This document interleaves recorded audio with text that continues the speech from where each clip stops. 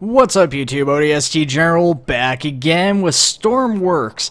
Now this is actually my my second time recording videos for this. However, you know, the last one I wasn't really a big fan of, so we've got 13 minutes to try and get out to this rig, and it's 4 kilometers away. This is going to take a minute. Anyways, this isn't my first video, but you know, I don't think I'll show you guys the first video for this one in this case, because it was really boring.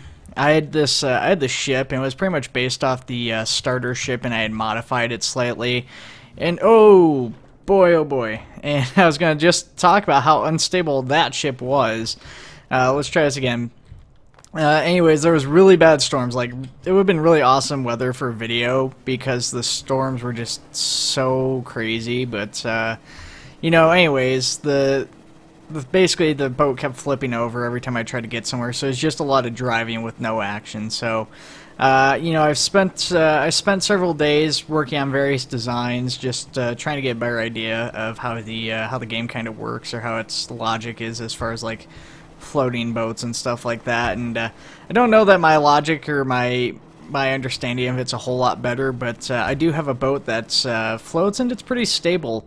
There isn't any really weights or anything in this thing, so I don't know how it's going to handle in like really bad storms or something. Unfortunately, this thing wasn't created in creative mode. It was created in story mode, so I haven't really had a chance to test it out yet. So we might find out here. The weather's kind of rough right now. It's not real bad, but it's definitely windy. There's a lot of white caps on the water, as you can see.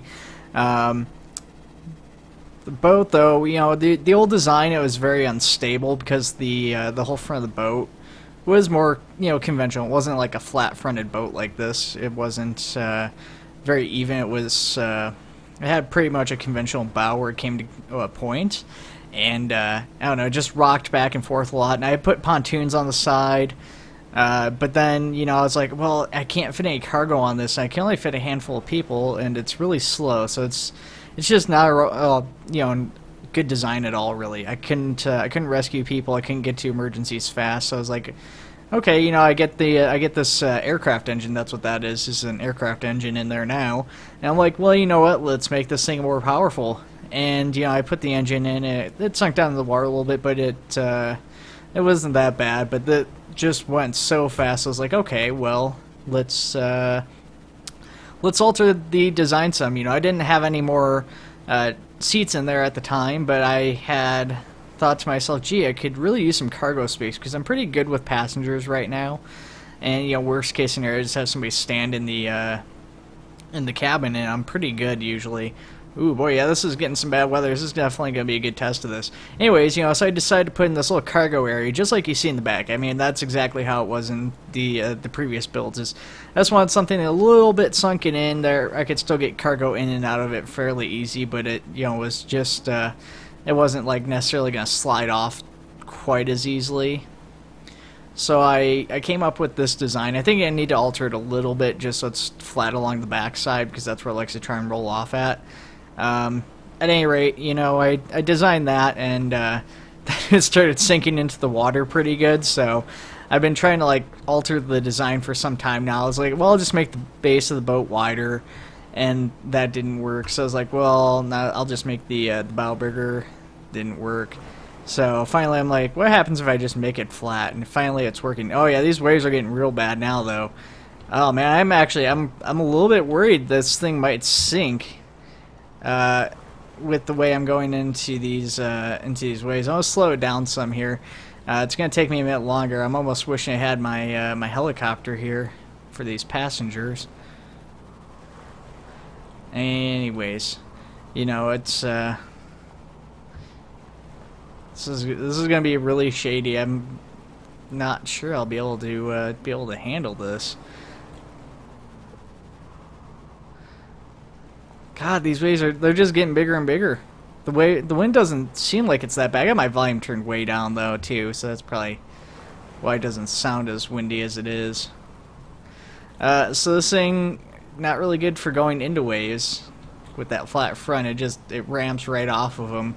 Thankfully, it's a lot more buoyant, and it's a lot more stable as far as rocking back and forth goes, or at least it seems to be. So that's kind of a saving grace here. But gosh, it's definitely not good seas to be going up against stuff. That's, like I said, though, I haven't had a chance to test it in these conditions as of yet. So if you guys haven't seen Stormworks before, which I suspect a lot of you have, being that I get a lot of fans from Northern Alex, and he's already played this a couple times. Basically, the premise of this is it's kind of like Space Engineers or Kerbal Space Program or something similar, where it's you know, you basically go out and you build boats or various vehicles, boats, planes, helicopters, whatever you want in this, even land vehicles.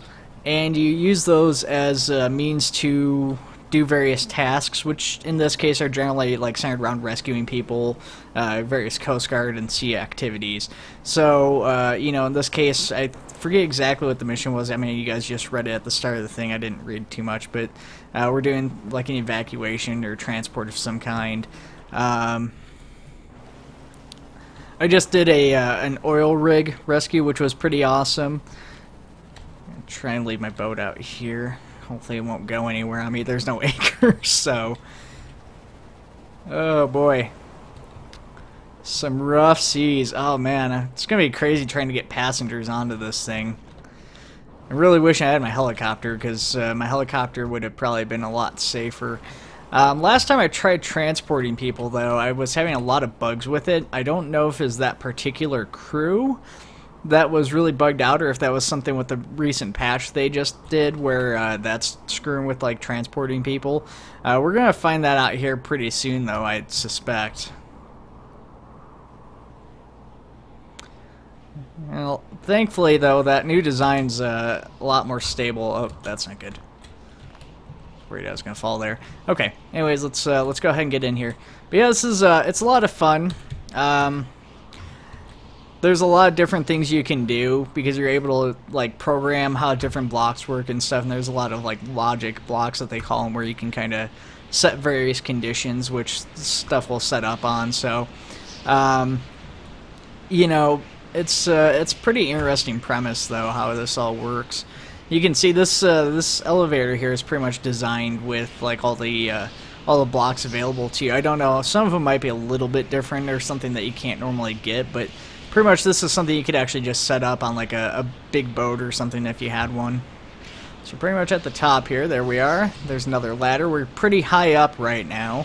I think what I'm going to do, I wouldn't ever advise in real life, but I'm just going to get these people and I'm going to toss them off the side.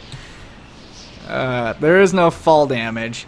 There's somebody up on top here. Okay, well, there's two people up on top. So yeah, we're going to have these two guys follow us. Pathfinding for the AI can be kind of hit and miss, so it's not something I would completely rely on if you can avoid it. Ooh, look at that wind go.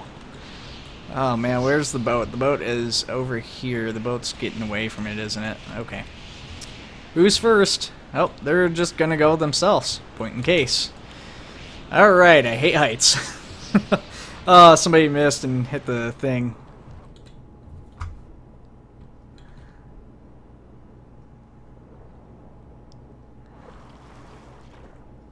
So I've got a little ladder on the back of the boat here to get to it. Gonna need that. Oh boy, this thing is all over the place. Oh man, I put him in the boat and it capsized. Oh, with the design I have though, it can't completely capsize. It's that buoyant. Oh man, I don't know if I want to try and fix this. I don't know how well that's gonna work. Oh, this is gonna be shady. Yeah, I don't think there's any pulling back from this, but let's give it a shot.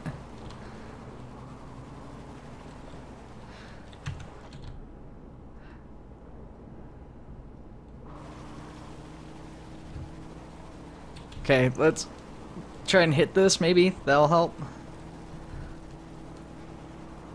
I'm actually wondering, though, because maybe it's just how it's bugged. Oh man, I can't even crouch here.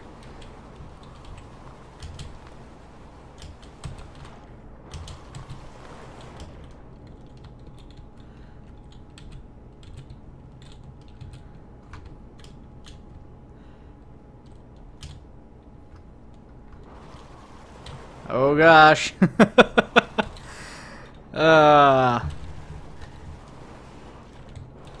So where's this passenger? Is he back on the boat again?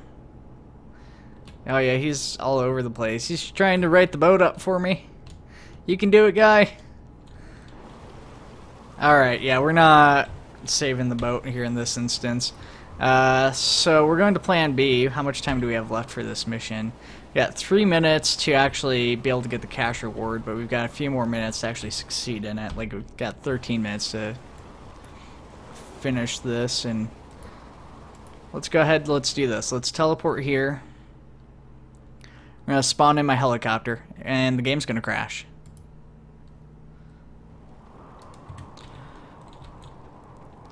What's up, YouTube? ODST Journal back again from that last cut.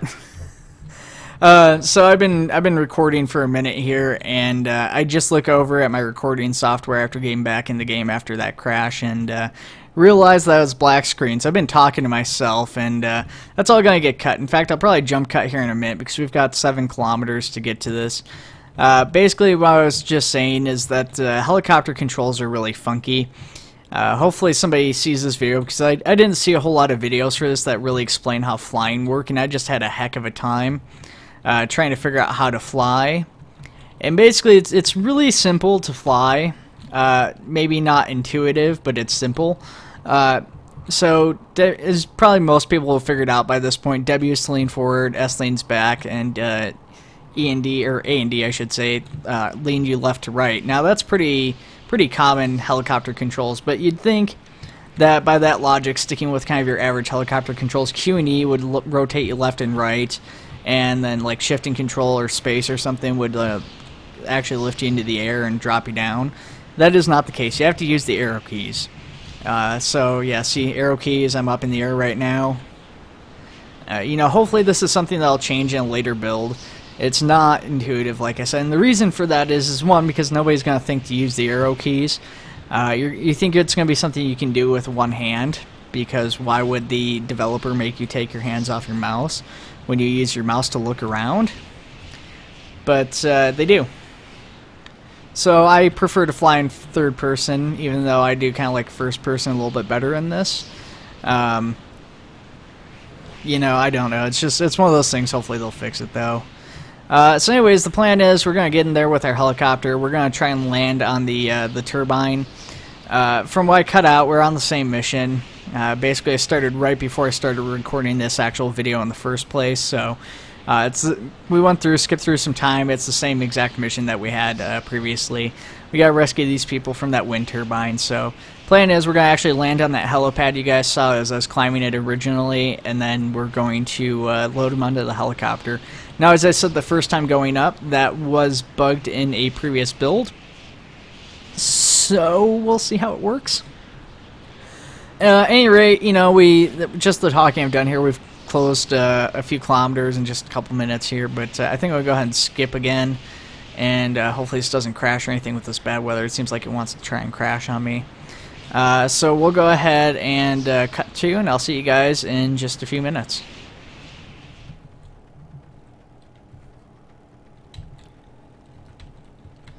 Alright, we are approaching the wind turbine here. I'll go ahead and flip on auto hover because I'm not a great pilot. The wind's died down here. I don't know if it's because I've gotten to a lower altitude, but I don't see the wind stream above us anymore. Just like Sea of Thieves, which is out in its final beta, so I'll probably be playing some of that as soon as I'm done recording here. Anyways, like Sea of Thieves, you see those little wind streaks above you as you're, flying around, or even just as you're sailing about, to indicate the strength of the wind, although usually it's pretty evident by the sea. So we're going to go ahead and we're going to land, and I'm going to get out pressing F because that's force of habit, but pretty decent landing. I do, once again, need autopilot, so I'm sure there's much better pilots out there than I, but I'll take that. I fully accept that. I'm not a great pilot. Helicopter kind of rocking back just a tad bit because of those little pontoons I got on the side. I still need to be able to land places, and I found it like to tipped backwards, so this thing's not going up. There it goes. Okay.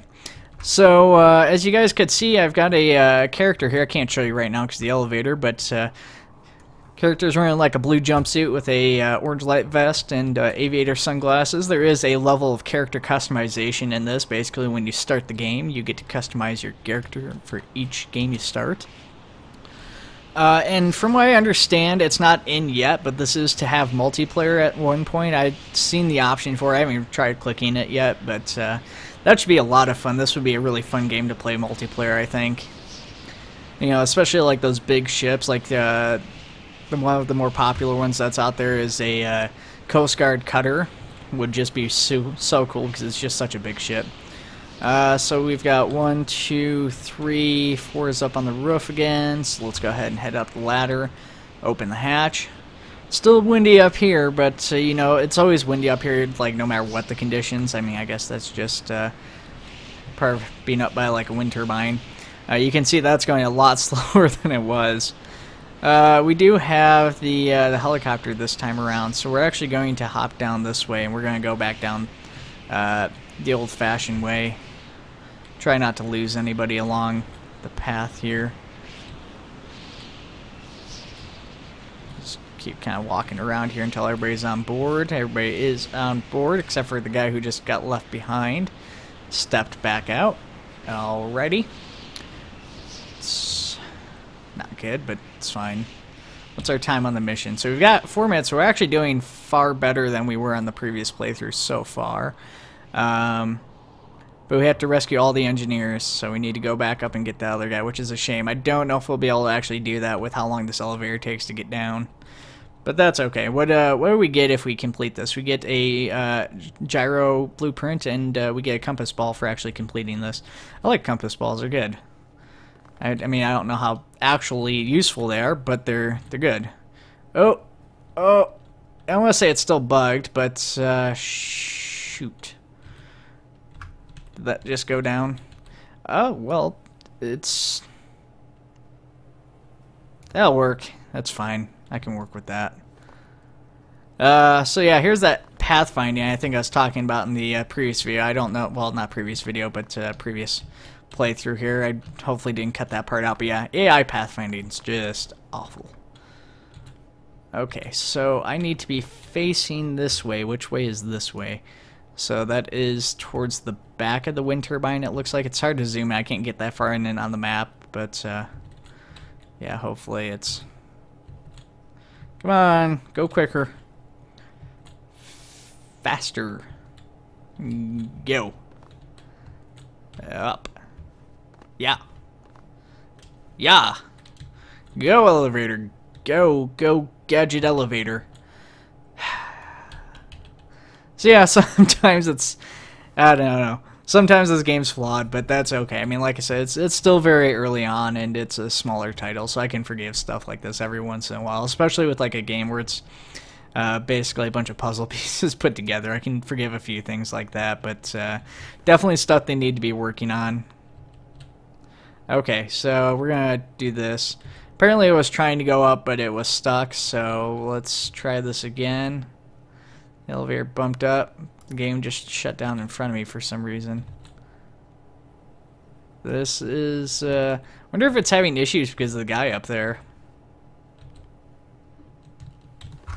What if I do this?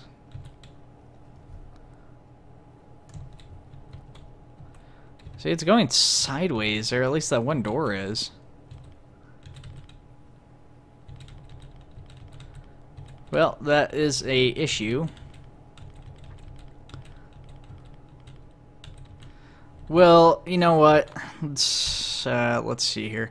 You got 2 minutes to rescue all 4 people, and I don't think I'll be able to do that in 2 minutes to get them to the drop-off point, which is 2 miles away. So if we rescue 2 engineers, which we've got 3, we just can do that in 7 minutes. So we're just gonna rescue these last couple people.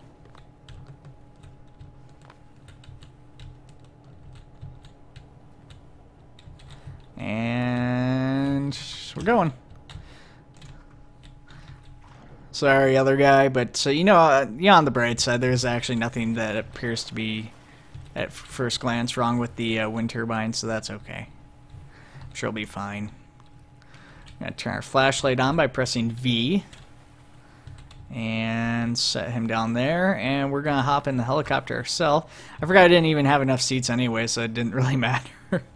Forgot that about the helicopter. Small oversight on my part, so this kind of works out. Helicopter going really slow here. It's not wanting to rotate, so it's definitely the people that are bugged right now. It's no bueno. So let's see here. This thing's behind us here. So what we're going to do is we're just going to lean the helicopter backwards, and we're going to start a slight turn, or as much as we can, I should say, and start getting back towards this island. So yeah, basically I'm just going to keep going backwards, and we're going to hold S and then the up key, and we're just going to keep gaining altitude while also going backwards. And that'll keep us with a backwards momentum. Interestingly, it looks like we're dropping them off at the reactor here.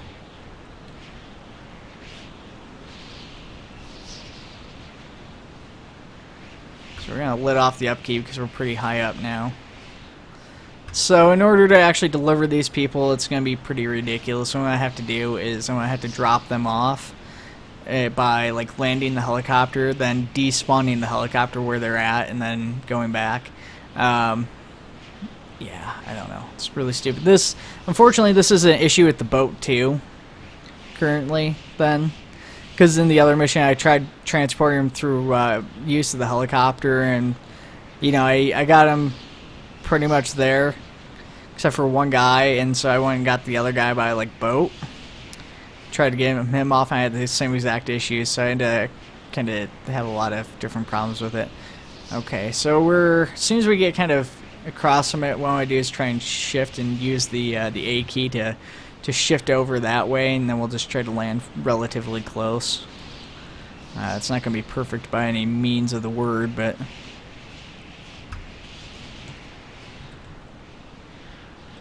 let's turn off auto hover too.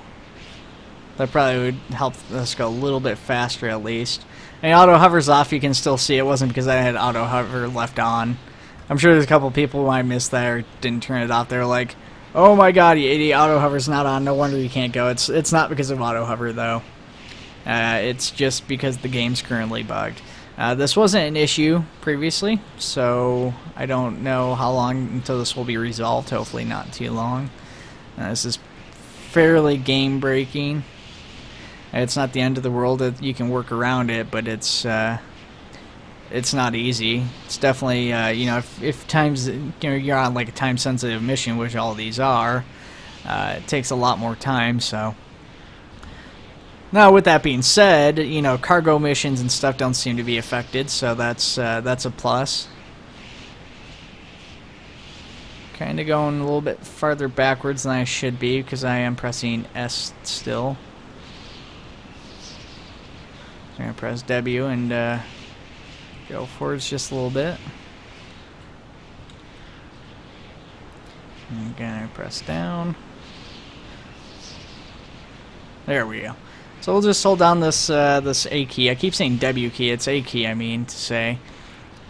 And we're just going to kind of get over here. It looks like we're going to drop them off right on that lower level by the housing facility or whatever it is. So getting real close to our drop-off point here. So we're going to go ahead and drop altitude. And we're going to actually press the actual W key this time along with the A key. This is pretty difficult, not having like the controls to actually like be able to properly do this. So bear with me here, guys.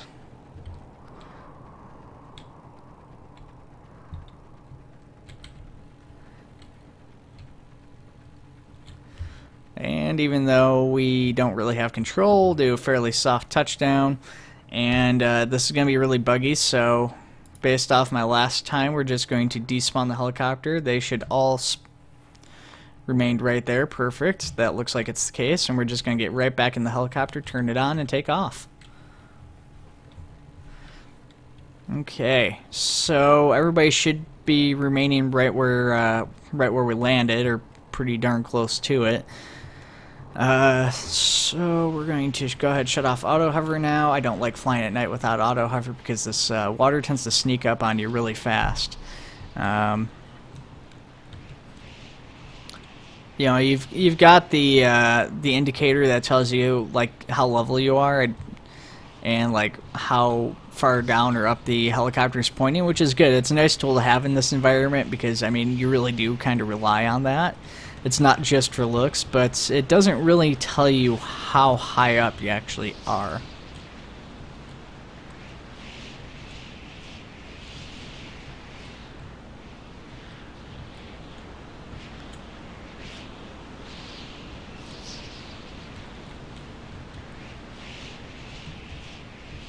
I suppose that might be like the altimeter on the right side, though, the numbers there. I'm not really sure. I haven't tested that out. I haven't really acknowledged it as I was landing, so once I get close to landing, we'll have to check that out.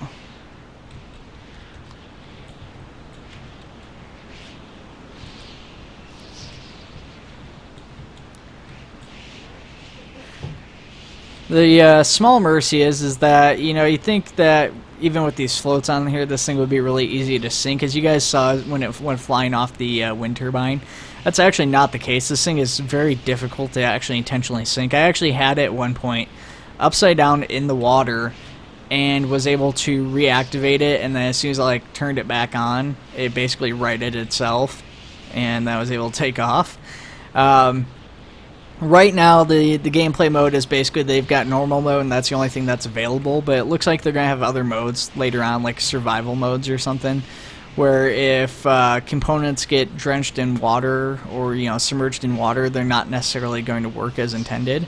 I don't know what all parts those will be, but I suspect a helicopter should not be put into the water, so that should be pretty interesting once it gets put into place. Unfortunately, we're quite far out here. We're 6 kilometers out, so I'll probably skip ahead again here, guys.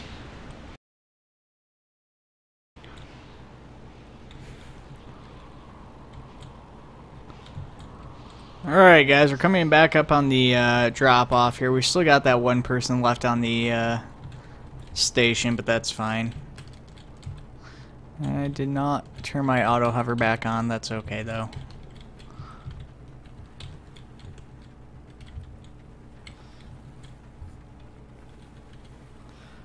And the helicopter tends to lean with the auto hover off as you land. Like I said, that's just an issue with the pontoons, but that's okay.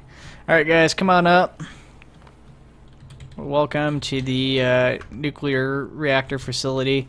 They are going to be housing you here. Oh, that's gay. I didn't realize. Yeah, I ran out of time, so apparently I only get the compass ball, which is really frustrating because of the bug. I mean, that would not have happened had it not been for that bug. I would have at least gotten that gyro component, which would have been really nice to have for a helicopter.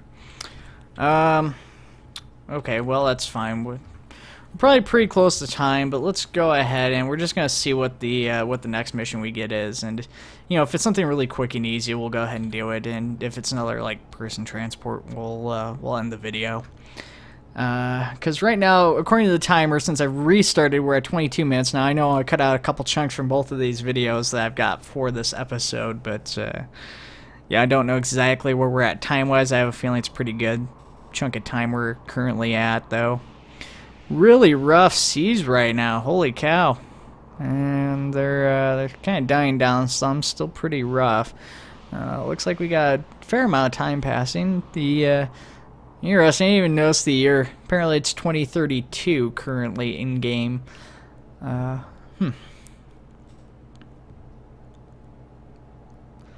Interesting.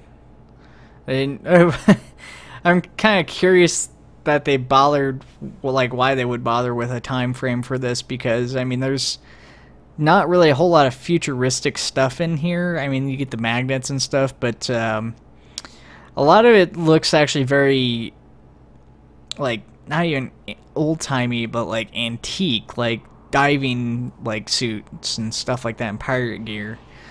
Holy cow. So we're now, like, 3 or 4 days in with no missions popping up. Okay, well, that's alright. Let's go ahead and fast forward. So we're in a new month. Well into a new month. It's been like a week in game time now. Well, we might have to end it there.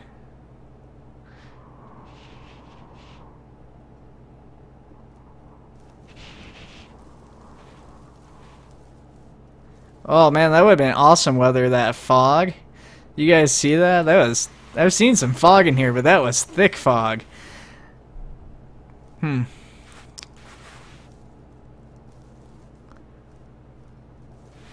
Wow, like the entire month has passed and no missions? That's odd.